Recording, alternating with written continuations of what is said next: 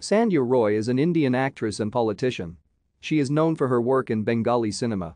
She is the recipient of BFJA Award for 3 times and won Filmfare Awards East Best Actress for Ganadevata.